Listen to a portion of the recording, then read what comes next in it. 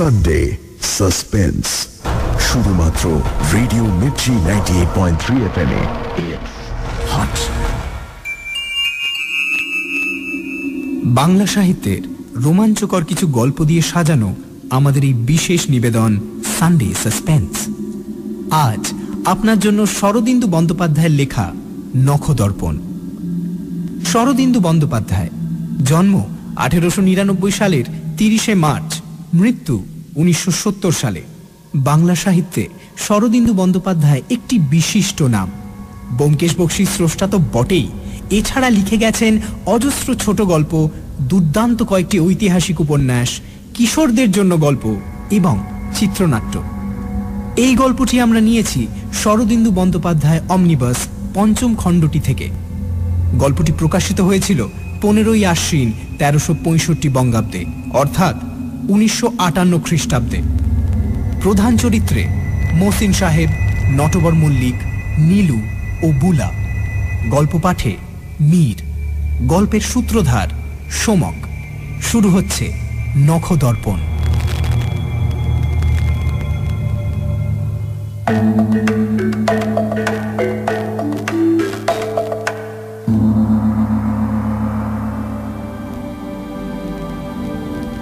ঘটনাটি ঘটেছিল 25 বছর আগে, বিহার প্রদেশের একটি ছোট্ট শহরে। আমার বাল্যবন্ধু শম্ভুনাথের পুত্রের বিবাহে নিমন্ত্রণ রক্ষা করতে গিয়েছিলাম। বরযাত্রী যাবার কথা ছিল, কিন্তু কাজের চাপে যেতে পারিনি। তাই বৌভাতের ভোজ খেতে স্ত্রী ও ছোট দুটি ছেলে মেয়েকে নিয়ে এক রাতের জন্য উপস্থিত হয়েছিলাম সেখানে। আমার কাজের জায়গা থেকে শম্ভুর বাসস্থান ট্রেন যোগে বেশি দূর নয়, আন্দাজ 80 মাইল। শনিবার দুপুরবেলা যাত্রা করে ভেবেছিলাম বেলা থাকতে থাকতে সেখানে পৌঁছে যাব, কিন্তু ট্রেন দেরি করে ফেলল। যখন পৌঁছলাম ততক্ষণে শীতের রাত নেমে গেছে। স্টেশনে নেমে দেখি শম্ভু সেখানে উপস্থিত। 80 মাইলের মধ্যে থাকা সত্ত্বেও বহুকাল শম্ভুর সঙ্গে দেখা হয়নি। আমার মনের মধ্যে তার চেহারার যে ছবিটা ছিল তার সাথে বর্তমান চেহারার তফাৎ হয়েছে। গোঁফ আর জুলপিতে পাক ধরেছে, গাল তোবড়ানো বুঝলাম, দাঁত পড়েছে। সেও মনে হয় আমার চেহারার ওই রকমই পরিবর্তন লক্ষ্য করলো, কিন্তু মুখে কিছু বলল না। বলবার আছেই বাকি, যৌবন বেদনা রসে উচ্ছল দিনগুলি তো আর ফিরবে না। শম্ভু গাড়ি এনেছিল। সে সম্পন্ন গৃহস্থ, নিজের মোটর গাড়ি আছে। আমাদের মোটরে তুলে নিজে মোটর চালিয়ে নিয়ে চলল। আমি বললাম, আরে তোর নিজের বাড়িতে আর যোগ্যী, তুই নিজে এলি কেন? কাউকে পাঠিয়ে দিলেই তো হতো। শম্ভু বলল, আমি বরকর্তা, আমার আর কাজ কি, তাই চলে এলাম। বললাম, বলিস কি, বরকর্তার কাজ নেই? তা কত লোক নেমন্তন্ন করেছিস শুনি? তা বাঙালি বিহারি মিলিয়ে 100-3 হবে। তবে বাড়ি ফিরে দেখবি অতিথিতে ঘর ভরে গেছে। তা হোক, নটবর আছে। নটবর? সে আবার কি? সে তুই চিনবি না।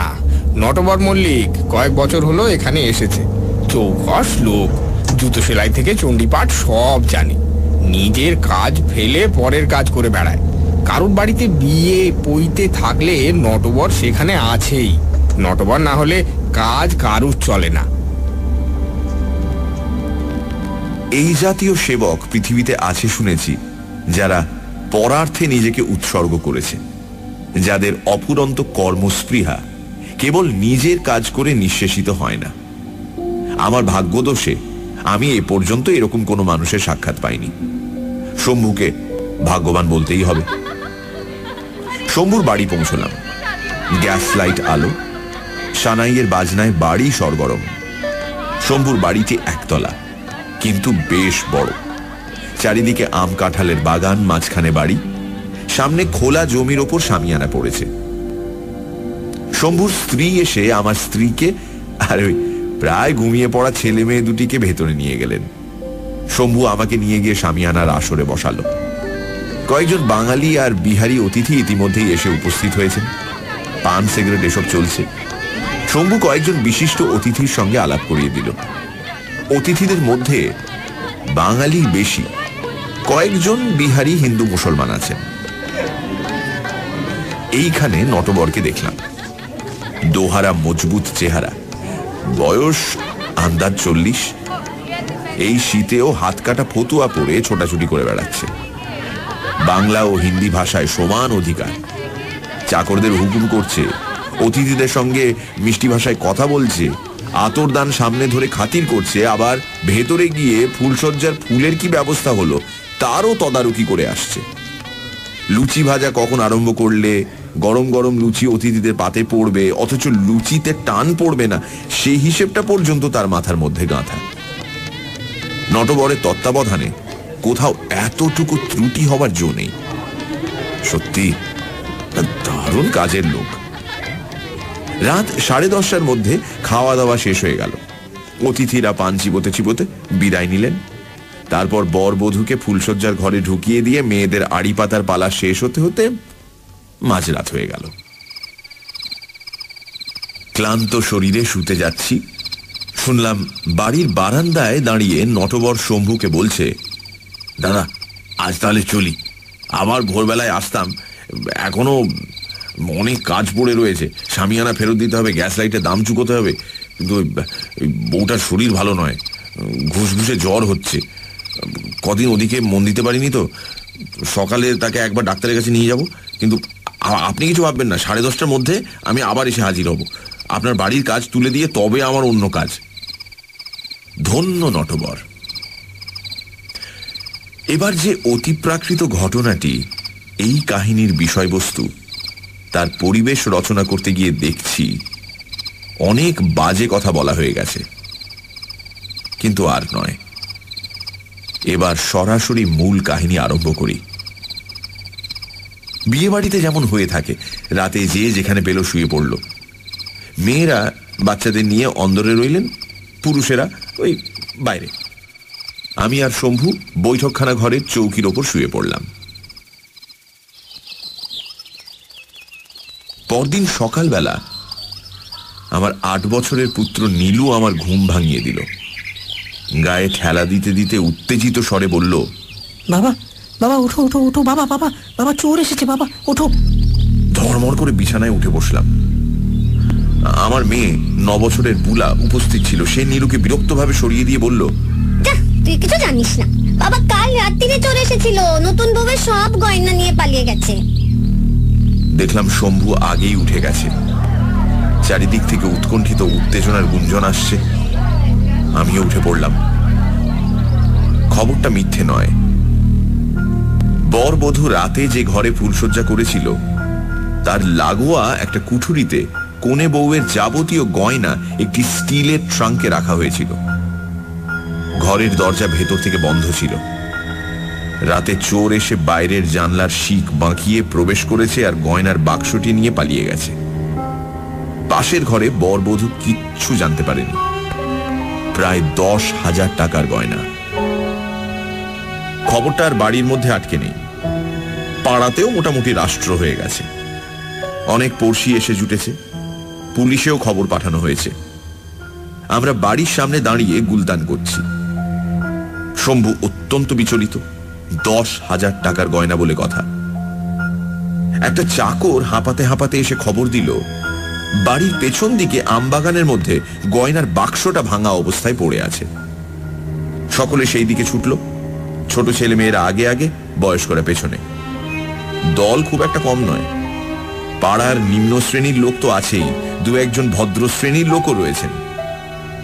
মহসেন সাহেব নামক এক মুসলমান ভদ্রলোকের সাথে কাল রাতেই শম্ভু আলাপ করিয়ে দিয়েছিল। পাড়াতেই থাকেন, গম্ভীর প্রকৃতির বৃদ্ধ ব্যক্তি, মুখে ঝাঁটা দাড়ি, চোখে সুরমা। সাহেব তালিমের লোক, ইংরেজি লেখাপড়া অল্পই জানেন। তিনি খবর পেয়ে এসেছেন।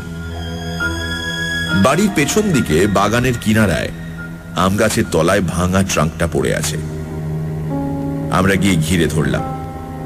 ট্রাঙ্কের তলা চার দিয়ে ভাঙা হয়েছে। বউয়ের কয়েকটা 8 পৌরে শাড়ি আশপাশে ছড়ানো, কিন্তু গয়না আর দামি কাপড় চোপড় অদৃশ্য। চোর অতি বিজ্ঞ ব্যক্তি, খেলো জিনিস নিয়ে নিজেকে ভারাক্রান্ত করেনি। ইতিমধ্যে পুলিশ এসে পড়ল। একজন ছোট দারোগা, সঙ্গে 2 জন কনস্টেবল। আমাদের দেশের পুলিশের কর্মতৎপরতার কথা কারো আর জানতে বাকি নেই। যার বাড়িতে চুরি হয়েছে পুলিশের জেরার ঠেলায় সে চোর বনে যায়। তারপর কথায় কথায় থানায় দৌড়দৌড়ি করতে করতে গৃহস্থের কালঘাম ছুটতে থাকে। শেষ পর্যন্ত চোর অবশ্য ধরা পড়ে না, এবং চোরাই মাল কোন বিচিত্র পথে কোথায় গিয়ে উপস্থিত হয় তা নির্ণয় করা ও শিবেরও অসাধ্য। বর্তমান ক্ষেত্রেও ছোট দারোগা অশেষ তৎপরতা দেখালেন।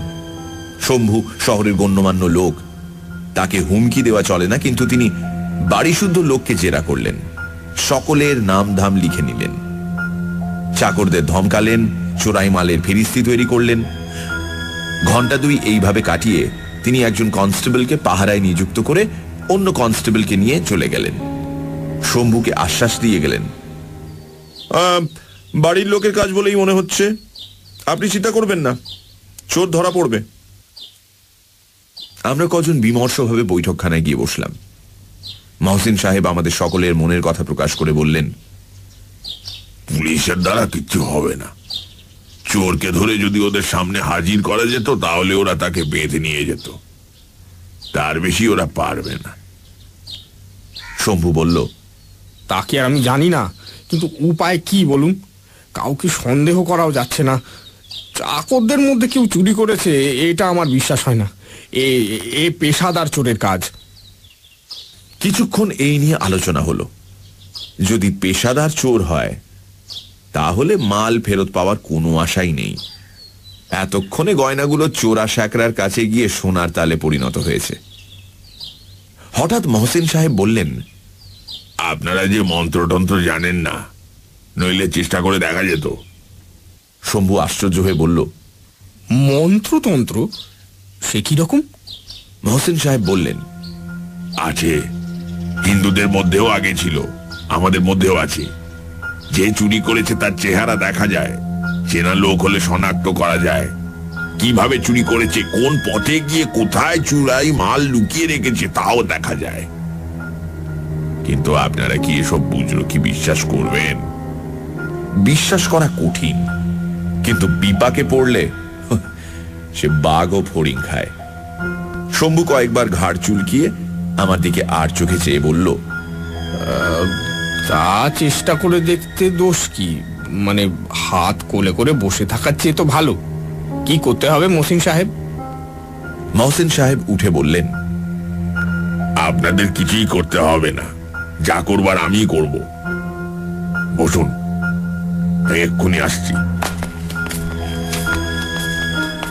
তিনি নিজের বাড়িতে চলে গেলেন।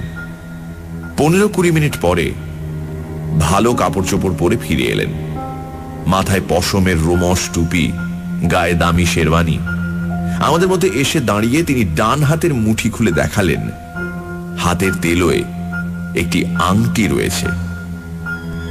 আংটিটি বোধহয় চাঁদির, বেশ ভারী গড়নের।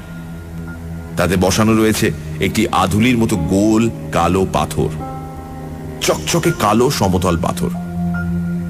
আংটি দেখে অবশ্য খুব দামি বলে মনে হয় না। শম্ভু বলল, আংটি? কি হবে আংটি? মহসিন সাহেব বললেন, মন্ত্রপুত আংটি। প্রায় 400 বছর এই আংটি আমাদের বংশে আছে। আকবর বাদশার সময় দিল্লির এক ফকির আমার পূর্বপুরুষকে দিয়েছিলেন। এর গুণ আপনি এখনই দেখতে পাবেন। একটু তেল আনান তো। তেল? হ্যাঁ, যে কোনো তেল, 1 ফোঁটা হলেই চলবে। সানডে সাসপেন্স, শুধুমাত্র radio Mirchi 98.3 FM A. It's hot.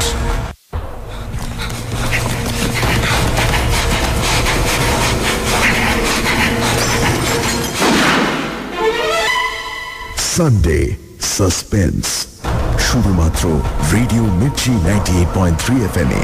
It's hot. Sunday সাসপেন্সে আজ শরদিন্দু বন্দ্যোপাধ্যায় রচিত নখদর্পণ। সপরিবারে বন্ধুর ছেলের বিয়েতে যান গল্পকার। বেশ রাত করে বিয়ে মেটে। সকালে উঠে জানা যায় নতুন বউয়ের সমস্ত গয়না গত রাতে চুরি হয়ে গেছে। পুলিশ আসে কিন্তু কোনো লাভ হয় না। এমন সময় মহসিন সাহেব নামক এক ভদ্রলোক একটি উপায়ের কথা বলেন, এক মন্ত্রপুত আংটি যা নাকি চিনিয়ে দেবে চোরকে। তারপর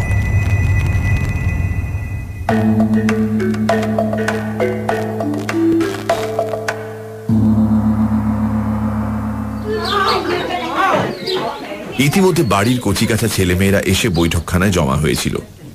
শম্ভুর ইশারায় একটি মেয়ে ছুটে চলে গেল আর এক শিশি তেল নিয়ে উপস্থিত হল। মহসিন সাহেব শিশির মুখে আঙুল ভিজিয়ে আংটির সমতল পাথরের উপর মাখিয়ে দিলেন। মসৃণ কালো পাথরটা আয়নার মতো চকচক করে উঠল।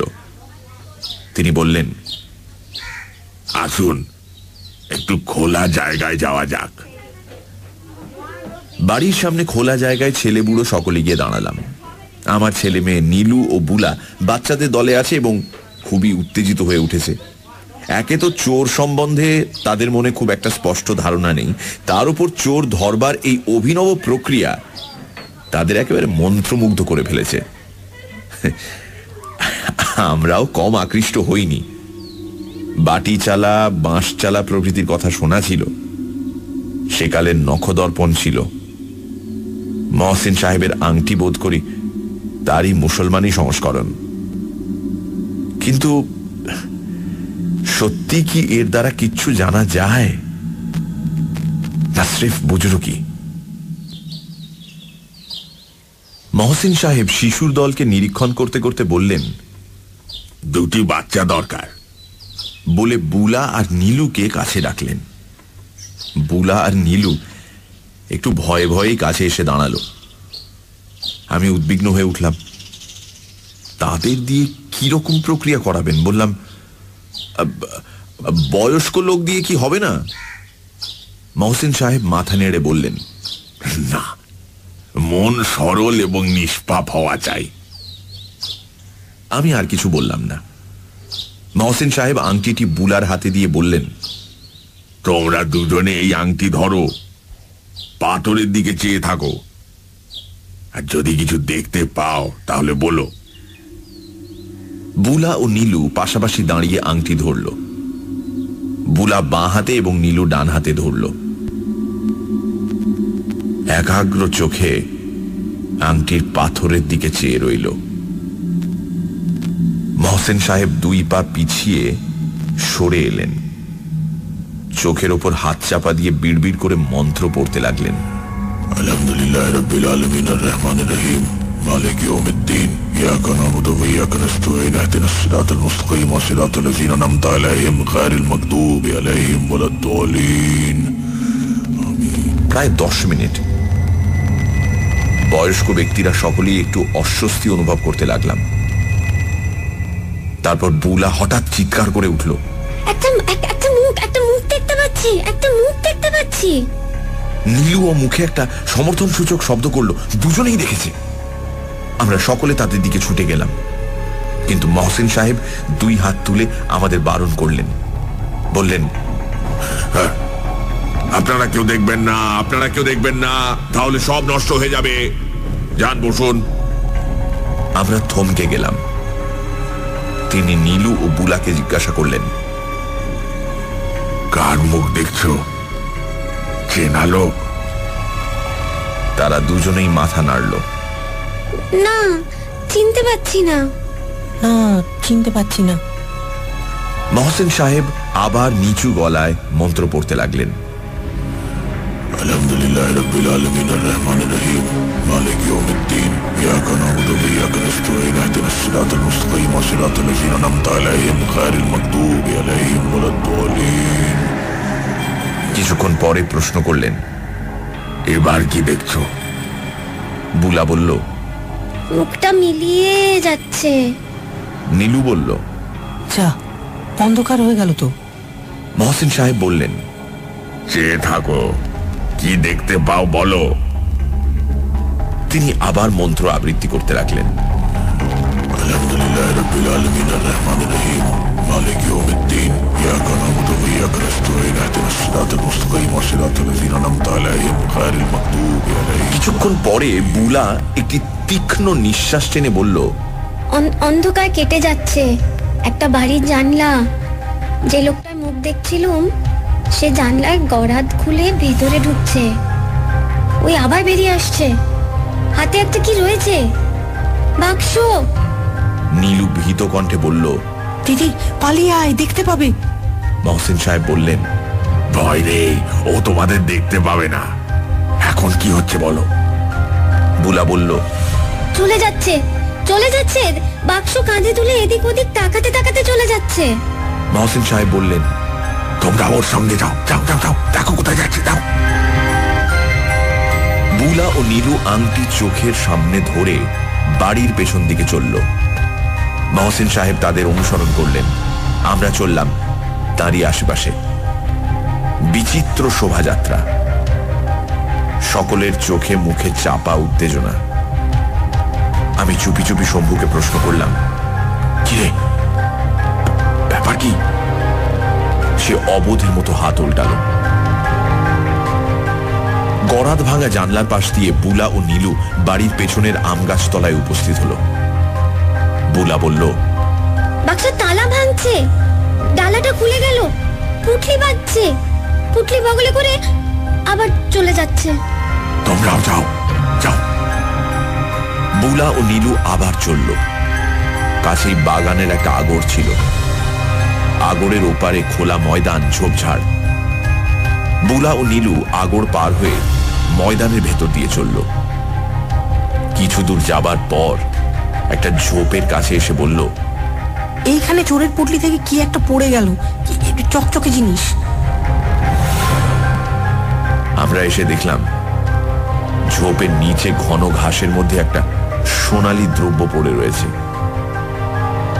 শম্ভু সেটা তুলে নিল, বলল, নতুন বউয়ের কানের দুল। আমাদের উত্তেজনা চতুর্গুণ বেড়ে গেল। চোর যে পথে গিয়েছিল সেই পথেই আমরা চলেছি।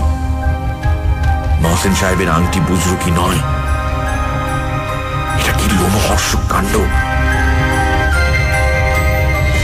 বুলা ও নীলু কিন্তু দাঁড়িয়ে নেই, গতি একটু স্লথ করে আবার চলছিল।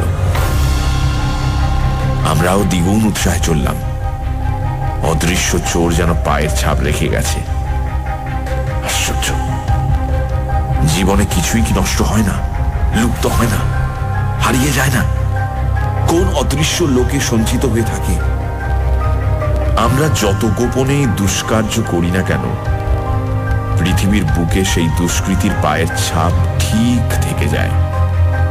চামড়া চোখ দিয়ে দেখা না গেলেও সে দাগ কিন্তু আর মোছে না। ময়দানের ওপারে ডাইনে বাঁয়ে একটা রাস্তা। বুলা ও নীলু রাস্তায় পড়ে বাঁ দিকে চলতে আরম্ভ করলো। এখানে রাস্তা নির্জন, পাশে ঘর বাড়ি নেই। বাঁ দিকে ফিরবার পর আমাদের একজন সহযাত্রী খাটো গলায় বলল, বাজারের দিকে যাচ্ছে, শহুরে চোর। ক্রমে রাস্তার ধারে ঘর বাড়ি দেখা দিতে লাগলো। দু চারজন লোক আমাদের শোভাযাত্রায় আকৃষ্ট হয়ে দলে ভিড়ে পড়ল। যতই শহরের ভেতরে প্রবেশ করছি, ভিড় কিন্তু ততই বাড়ছে। শেষে আমাদের অপেক্ষাকৃত ছোট দল একটা বৃহৎ মিছিলে পরিণত হলো। শহরের এক রাস্তা থেকে অন্য রাস্তা ঘুরে মিছিল চলেছে। আগে আগে বুলা ও নীলু আংটির ওপর চোখ রেখে যেন স্বপ্ন লোকে ঘুরে বেড়াচ্ছে। তাদের পেছনে মহসিন সাহেব ও আমরা, এবং আমাদের পেছনে উত্তেজিত জনতা। সকলেই ব্যাপারটা বুঝেছে, তাই এত উত্তেজনা। বেলা আন্দাজ 10টা। শীতের রোদ আরো প্রবল হয়েছে, কিন্তু সেদিকে কারুর লক্ষ্য নেই। শহরের বড় রাস্তা থেকে একটি অপেক্ষাকৃত সরু রাস্তা বেরিয়ে গেছে। বুলা ও নীলু ওই রাস্তা ধরল। তারা এখন আর কথা বলছে না, নিঃশব্দেই চলছে। অনুমান করা যায় যে বায়বীয় মূর্তিটিকে তারা অনুসরণ করছে, তার কার্যকলাপের লক্ষণীয় বিশিষ্টতা কিছুই নেই। এই রাস্তাটায় নিম্ন মধ্য শ্রেণীর বসতি, অধিকাংশই খোলার চাল, দু চারটে পচনশীল পাকা বাড়ি। শম্ভু এই সময় আমার একটা হাত চেপে ধরল। চেয়ে দেখলাম তার মুখে উদ্বেগের ছায়া পড়েছে, যেন রাস্তার উপর তার পরিচিত কেউ থাকে। আংটির অমোঘ নির্দেশে সেই দিকে আমরা চলেছি। আমি মুখ না তুলে শম্ভুকে প্রশ্ন করলাম। সে প্রায় কোনো উত্তরই দিতে পারল না। একটা ছোট পাকা বাড়ি, জীর্ণ এবং গলে যাওয়া ত্বক, সদর দরজা বন্ধ। এই বাড়ির সামনে এসে বুলা ও নীলু থেমে গেল। লোকটা একটা দরজার সামনে এসে দাঁড়িয়েছে, দরজায় ধাক্কা দিচ্ছে, দরজাটা খুলে গেল। লোকটা পুঁটলি নিয়ে ভেতরে চলে গেল, দরজাটা আবার বন্ধ হয়ে গেল। আমি জানি না এটা কাদের বাড়ি। শম্ভুর দিকে চেয়েছিলাম, তার মুখ চুপসে গেছে। ভিড়ের মধ্যে থেকে এক একজন চেঁচিয়ে উঠল।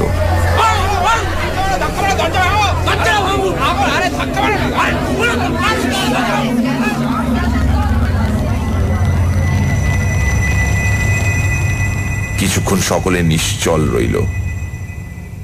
তারপর আমি সামনে গিয়ে দরজায় টোকা দিলাম। দরজা খুলে গেল। যে দরজা খুলল তাকে আমি চিনি, কাল রাতেই দেখেছি। সে ঘুম ভরা চোখে হতচকিত দৃষ্টি নিয়ে লোকজনের দিকে চেয়ে রইল। নীলু ভয়ার্ত চিৎকার করে উঠল, বাবা বাবা বাবা। বুলাও প্রায় সঙ্গে সঙ্গে বলে উঠল, ওই তো চোর। নটবর মল্লিক সশব্দে দরজা বন্ধ করে দিল। কাল রাতে বুলা আর নীলু তাকে দেখেনি, তাই আজ আংটিতে তার মুখ দেখে চিনতে পারেনি। এখন আসল মানুষটাকে দেখা মাত্র চিনেছে।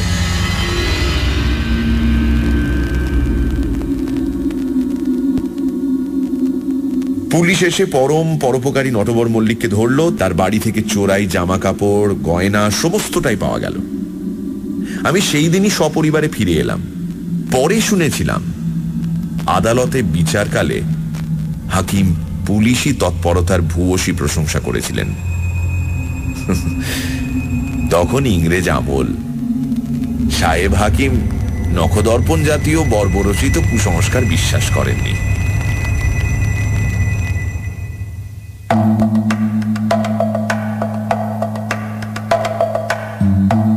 শুনছিলেন নখদর্পণ, রচনা শরদিন্দু বন্দ্যোপাধ্যায়, গল্পকার মসিন সাহেব, নটবর মল্লিক এবং কনস্টেবলের ভূমিকায় মীর।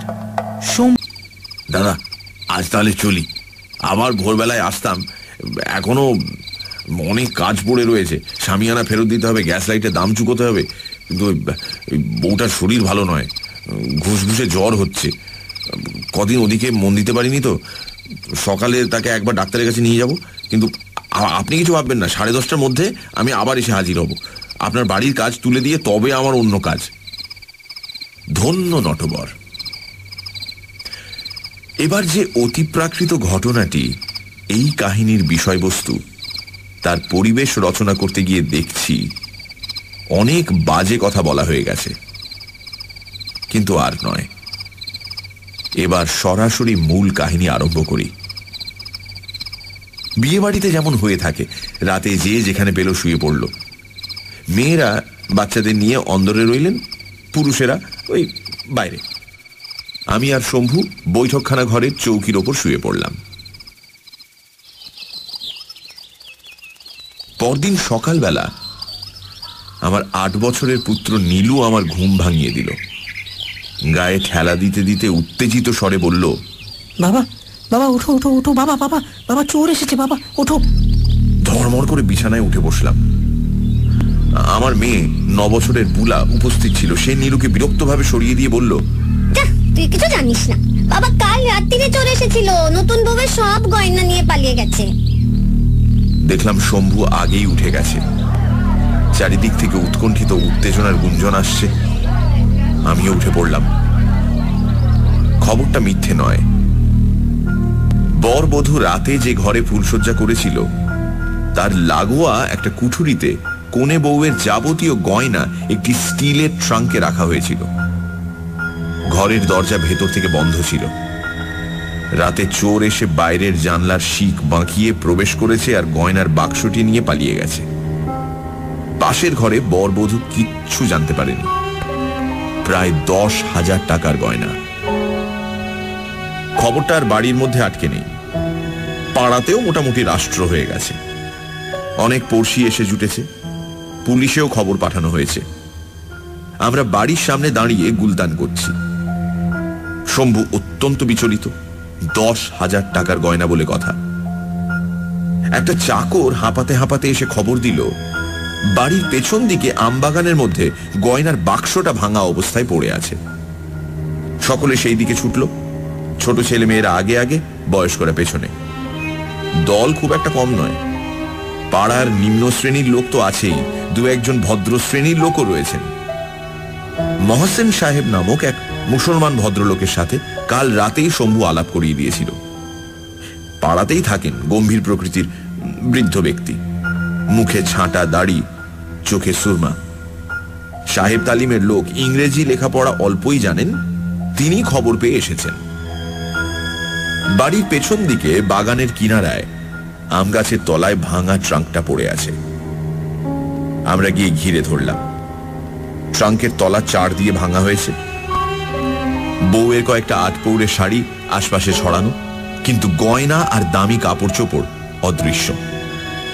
চোর অতি বিজ্ঞ ব্যক্তি, খেলো জিনিস নিয়ে নিজেকে ভারাক্রান্ত করেনি। ইতিমধ্যে পুলিশ এসে পড়ল, একজন ছোট দারোগা, সঙ্গে দুজন কনস্টেবল। আমাদের দেশের পুলিশের কর্মতৎপরতার কথা কারো আর জানতে বাকি নেই। যার বাড়িতে চুরি হয়েছে, পুলিশের জেরার ঠেলায় সে চোর বনে যায়। তারপর কথায় কথায় থানায় দৌড়দৌড়ি করতে করতে গৃহস্থের কালঘাম ছুটতে থাকে। শেষ পর্যন্ত চোর অবশ্য ধরা পড়ে না, এবং চোরাই মাল কোন বিচিত্র পথে কোথায় গিয়ে উপস্থিত হয় তা নির্ণয় করে ভেবেছিলাম বেলা থাকতে থাকতে সেখানে পৌঁছে যাব, কিন্তু ট্রেন দেরি করে ফেলল। যখন পৌঁছলাম ততক্ষণে শীতের রাত নেমে গেছে। স্টেশনে নেমে দেখি শম্ভু সেখানে উপস্থিত। 80 মাইলের মধ্যে থাকা সত্ত্বেও বহুকাল শম্ভুর সঙ্গে দেখা হয়নি। আমার মনের মধ্যে তার চেহারার যে ছবিটা ছিল তার সাথে বর্তমান চেহারার তফাৎ হয়েছে। গোঁফ আর জুলপিতে পাক ধরেছে, গাল তোবড়ানো বুঝলাম, দাঁত পড়েছে। সেও মনে হয় আমার চেহারার ওই রকমই পরিবর্তন লক্ষ্য করলো, কিন্তু মুখে কিছু বলল না। বলবার আছেই বাকি। যৌবন বেদনা রসে উচ্ছল দিনগুলি তো আর ফিরবে না। শম্ভু গাড়ি এনেছিল।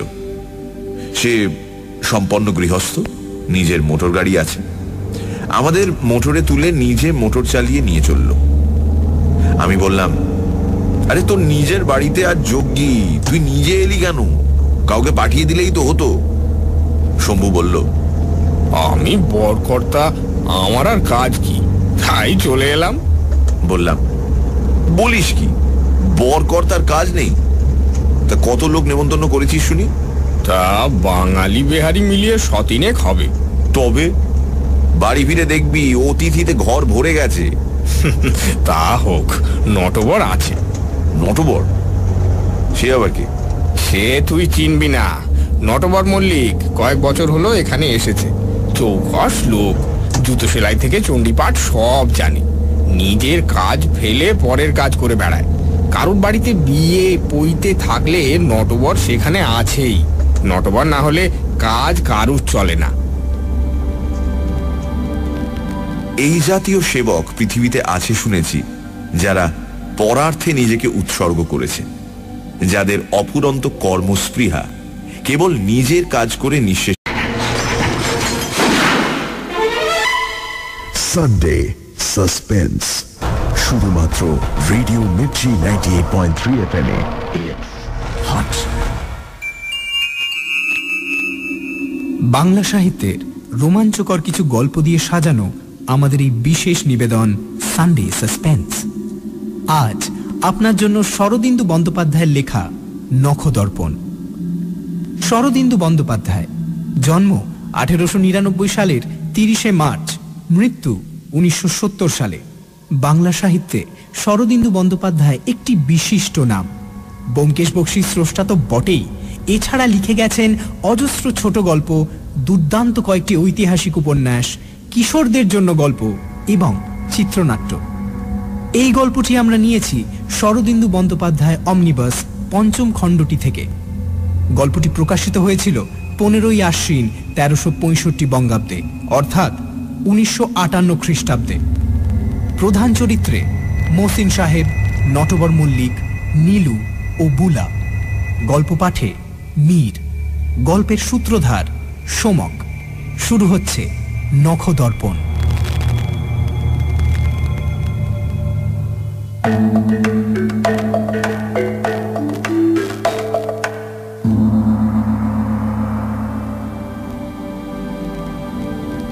ঘটনাটি ঘটেছিল 25 বছর আগে বিহার প্রদেশের একটি ছোট্ট শহরে। আমার বাল্যবন্ধু শম্ভুনাথের পুত্রের বিবাহে নিমন্ত্রণ রক্ষা করতে গিয়েছিলাম। বরযাত্রী যাবার কথা ছিল, কিন্তু কাজের চাপে যেতে পারিনি। তাই বৌভাতের ভোজ খেতে স্ত্রী ও ছোট দুটি ছেলে মেয়েকে নিয়ে এক রাতের জন্য উপস্থিত হয়েছিলাম সেখানে। আমার কাজের জায়গা থেকে শম্ভুর বাসস্থান ট্রেন যোগে বেশি দূর নয়, আন্দাজ 80 মাইল। শনিবার দুপুরবেলা যাত্রা শীত হয় না। আমার ভাগ্যদোষে আমি এ পর্যন্ত এরকম কোনো মানুষের সাক্ষাৎ পাইনি। শম্ভুকে ভাগ্যবান বলতেই হবে। শম্ভুর বাড়ি পৌঁছলাম। গ্যাস লাইট আলো, সানাইয়ের বাজনায় বাড়ি সরগরম। শম্ভুর বাড়িটি একতলা, কিন্তু বেশ বড়। চারিদিকে আম কাঁঠালের বাগান, মাঝখানে বাড়ি, সামনে খোলা জমির ওপর শামিয়ানা পড়েছে। শম্ভুর স্ত্রী এসে আমার স্ত্রীকে আর ওই প্রায় ঘুমিয়ে পড়া ছেলে মেয়ে দুটিকে ভেতরে নিয়ে গেলেন। শম্ভু আমাকে নিয়ে গিয়ে শামিয়ানার আসরে বসালো। কয়েকজন বাঙালি আর বিহারি অতিথি ইতিমধ্যেই এসে উপস্থিত হয়েছেন। পান সিগারেট এসব চলছে। শম্ভু কয়েকজন বিশিষ্ট অতিথির সঙ্গে আলাপ করিয়ে দিল। অতিথিদের মধ্যে বাঙালি বেশি, কয়েকজন বিহারি হিন্দু মুসলমান আছেন। এইখানে নটবরকে দেখলাম। দোহারা মজবুত চেহারা, বয়স আন্দাজ 40। এই শীতেও হাত কাটা ফতুয়া পরে ছোটাছুটি করে বেড়াচ্ছে। বাংলা ও হিন্দি ভাষায় সমান অধিকার। চাকরদের হুকুম করছে, অতিথিদের সঙ্গে মিষ্টি ভাষায় কথা বলছে, আতরদান সামনে ধরে খাতির করছে, আবার ভেতরে গিয়ে ফুলসজ্জার ফুলের কি ব্যবস্থা হলো তারও তদারকি করে আসছে। লুচি ভাজা কখন আরম্ভ করলে গরম গরম লুচি অতিথিদের পাতে পড়বে, অথচ লুচিতে টান পড়বে না, সেই হিসেবটা পর্যন্ত তার মাথার মধ্যে গাঁথা। নটবরের তত্ত্বাবধানে কোথাও এতটুকু ত্রুটি হবার জো নেই। সত্যি দারুণ কাজের লোক। রাত 10:30টার মধ্যে খাওয়া দাওয়া শেষ হয়ে গেল। অতিথিরা পান চিবোতে চিবোতে বিদায় নিলেন। তারপর বর বধূকে ফুলসজ্জার ঘরে ঢুকিয়ে দিয়ে মেয়েদের আড়ি পাতার পালা শেষ হতে হতে মাঝরাত হয়ে গেল। ক্লান্ত শরীরে শুতে যাচ্ছি, শুনলাম বাড়ির বারান্দায় দাঁড়িয়ে নটবর শম্ভুকে বলছে,